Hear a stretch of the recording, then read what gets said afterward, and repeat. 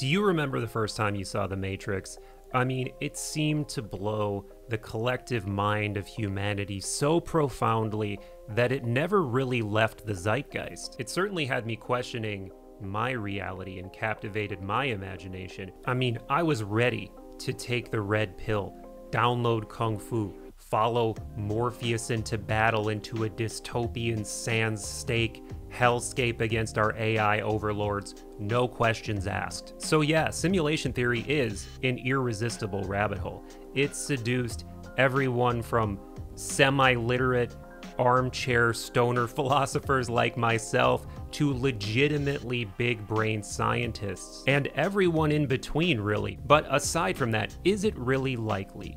Is reality a simulation? By the way, my name is Michael Phillip. Thanks for wonder dipping with me today. Take a moment to tickle those algorithms for me by liking and subscribing, because as you know, those are the currencies in this layer of the simulation. Before we get into the 3 objections I've advertised, where did this idea that we live in a simulation really come from, and how did it enamor so many of us? Well, first of all, who knows how long people have been thinking this way?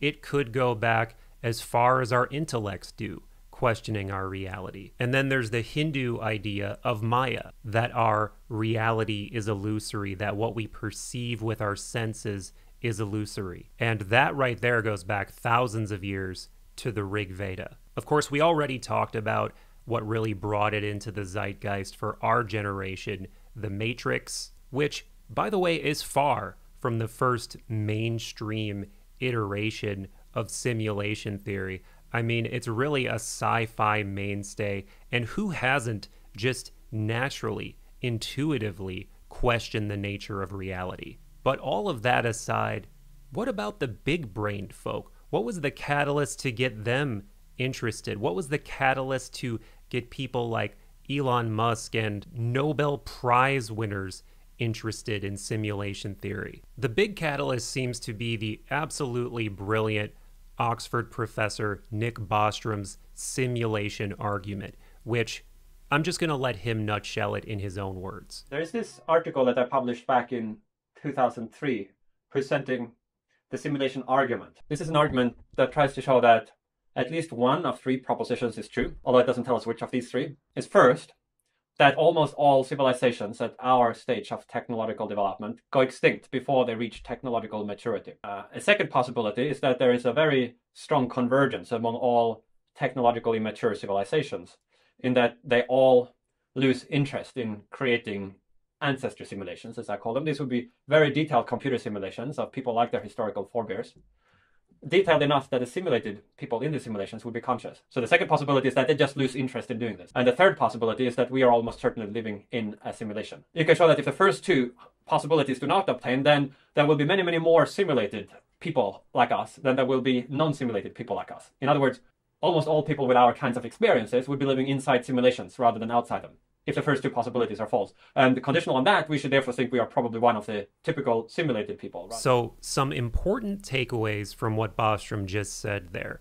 There's a difference between simulation argument and simulation hypothesis, or what we popularly call simulation theory. The simulation argument actually consists of those 3 possibilities Bostrom laid out. Possibility number 3 is actually what we call simulation theory or simulation hypothesis. So another important note, Bostrom himself is not saying we live in a simulation. He's saying that's one of 3 possibilities. Another catalyst I have to mention that gets a lot less love, but I think is incredibly interesting, comes via theoretical physicist James Gates. Gates is a professor of physics at Brown University who works on string theory, specifically superstring theory. And while working on the mathematics surrounding superstring theory, Gates found something incredibly odd, incredibly spooky, what he says is indistinguishable from error-correcting computer code, the exact same string of binary we would use to ensure there aren't errors in data transmission. And this, of course, is mind-blowing. I can't even imagine how spooky that discovery must have been, how many times he must have gone back and checked his work. But as Gates himself says in an interview, this actually being relevant to reality in any way is a long way off. In a nutshell, he says, until superstring theory is proven to be scientific fact, until we can demonstrate through experimentation that it's real, all he's done is, quote, create a mathematical fairy tale. But as humble as that sounds, I want to be clear. I think Gates and Bostrom are absolutely geniuses of the highest order. And they might be onto something with both the simulation argument and with this error-correcting computer code discovery. So with that, why am I saying simulation theory is probably wrong? Or more accurately, the simulation hypothesis is probably wrong. Let's get into the 3 reasons. I've really tried to construct these objections based on my own thoughts, so it's going to be somewhat loose, somewhat riffy, but I think these 3 points are compelling. Objection number 1, we can only think as far as our most advanced concepts. Of course, right now, the most advanced tools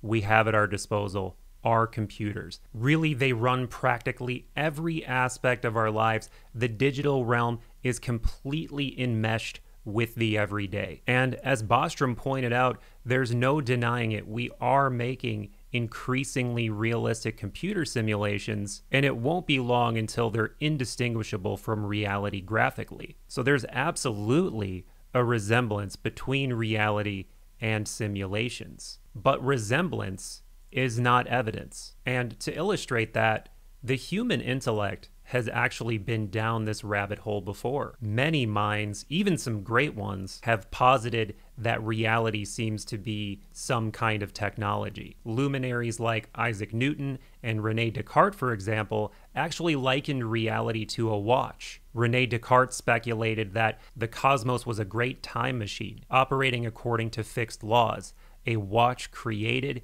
and wound up by the great watchmaker. And this analogy is actually quite well established, so well established, in fact, that it has a name, the watchmaker analogy. It has a Wikipedia article, there are whole books written on it. And it makes sense, right? Particularly from the vantage point of the time it was written in. The cosmos does have clockwork-like functions. Planets and their orbits, the cyclical nature of seasons, even down to the atomic level. An atom with its protons, neutrons, and electrons does look like a kind of mechanistic clockwork. But does that mean reality is a watch? But again, from the vantage point of René Descartes' time, it seems a lot more plausible. A watch was the most advanced piece of tech they had, and its qualities mapped over reality pretty well. So coming back to modern day, our most advanced tech seems to map over reality pretty well. We do have super advanced simulations and VR and metaverse, but does that mean that's what reality is? No, because again, resemblance is not evidence. And I would even venture a guess that we're going to go down this same road again. We're going to invent some new technology and find, lo and behold, it seems to mirror reality. We're going to invent the Zorg lab, and you're going to think to yourself, oh, reality seems a lot like a Zorg lab. Are you in a Zorg lab right now? So that's what I mean when I say we can only think as far as our most advanced concept, or at the very least, we have a huge bias toward our most advanced concept. My second objection is pretty straightforward. If we wanted to actually answer the question of whether or not we live in a simulation, how would we do it? What experiments would we conduct? What variables would we test? And I'm sure you see where I'm going with this. We have no means by which to do any experimentation on the question. Really, when it comes to Nick Bostrom's entire simulation argument, we're dealing with a string of if-then statements, a logical thought experiment. And I think it's a good one, but ultimately it's not scientific. Right now, at least, it's just philosophical speculation, which, don't get me wrong, I'm a huge fan of. If I said I wasn't, I would be a huge hypocrite because I've spent well over 300 podcasts doing a whole lot of it. So because simulation hypothesis and really the whole simulation argument is not falsifiable, it's no better or worse than any reasonably well thought out philosophical speculation. Objection number 3, simulated worlds do not contain consciousness. And I think this is my most vigorous objection to the whole simulation hypothesis and argument. The whole premise that this consciousness you and I are experiencing is something that could be simulated is something I take issue with. And to expand on that, while we are indeed creating more realistic simulations, they don't contain a shred of consciousness. You might be familiar with the famous statement put forth by the philosopher Thomas Nagel, if it's like something to be a bat, then a bat is conscious. If it's like something to be anything, then that thing is conscious.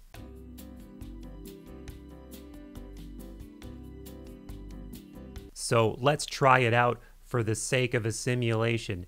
Is Mario conscious? Is Pikachu? How about my homie Solid Snake?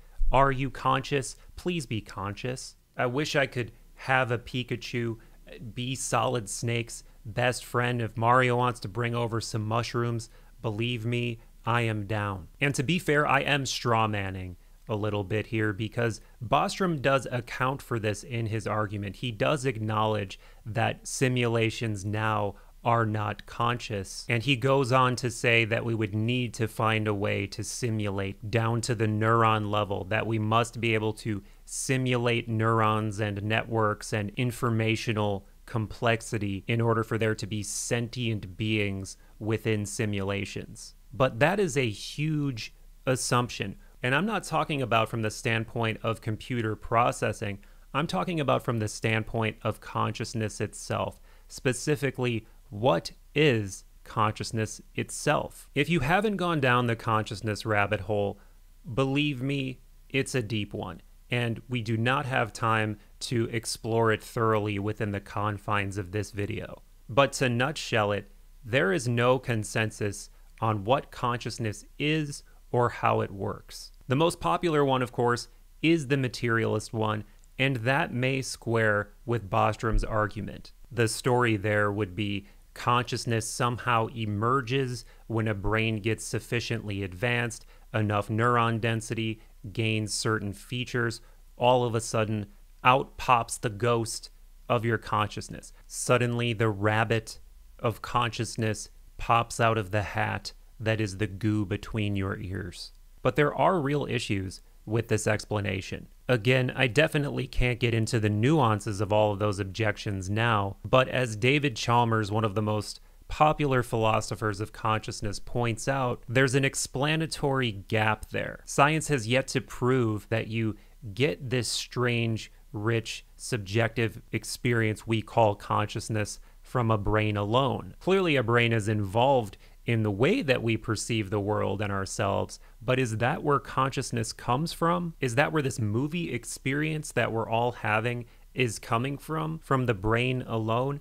Well, as of now, we don't know. As of now, it's still a mystery. So why are we assuming a simulated brain would be able to make that happen? The evidence just is not there yet, and I personally don't think it will be. Like I said, incredibly nutshelled. This is a very, very deep topic. I would recommend starting with David Chalmers' TED Talk on the subject if you want to go a little deeper. So is it possible that simulated beings will eventually wake up? Maybe, but how? Will consciousness suddenly pop out of a computer when it has an advanced enough processor and consumes enough information and sufficiently models the detail of a human brain? In my view, probably not. So where does this leave us, my friends? Well, I think it leaves the whole simulation argument on some very shaky legs. That said, there is a huge twist here. I don't think we live in baseline reality.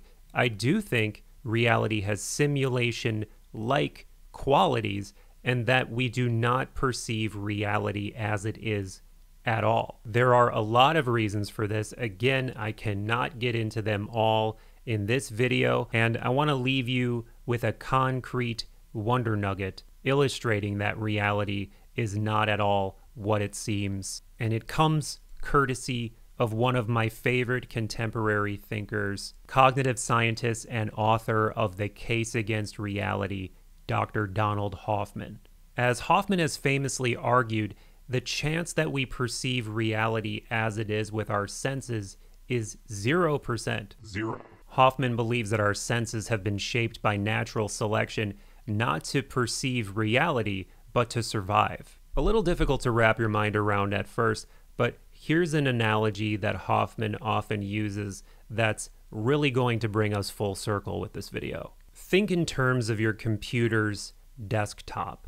When you click a folder on your desktop, is that folder really there? Is there really an object that looks like a folder? Not at all. It's layers of code, of software, of hardware, and all of those things manifest together to give the appearance of something that's friendly for the user to interact with. Meanwhile, you're completely cut off from the reality of all of the code that manifests as a folder. What we perceive with our senses works much in the same way, according to Hoffman. And I'm sure right now you're thinking to yourself, wait a minute, that sounds exactly like a simulation, Michael. Well, yes and no. Like I said, I do think reality has simulation-like properties, but it's not a simulation.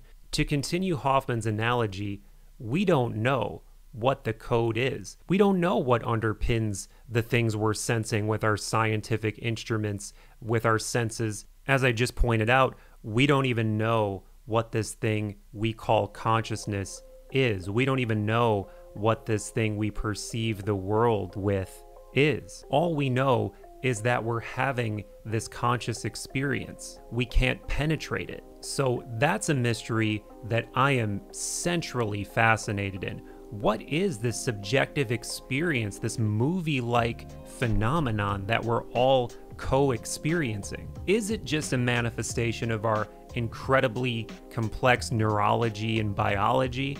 Maybe, but there's plenty of evidence and sound logic to suspect otherwise. So where does that leave us, my friends? Does it leave us in a simulation? Well, maybe of sorts, but I don't think it's the kind being generated by some hyper-powerful computer. I think it leaves us in a wonderful, boundless, sometimes vexing mystery. Let me know what you think in the comments. Let me know if you thought the objections I raised were good ones. If you completely disagree with me, I want to hear it all. This one was a lot of fun for me. Much love to you all, and we'll see you in the next Wonder Dip.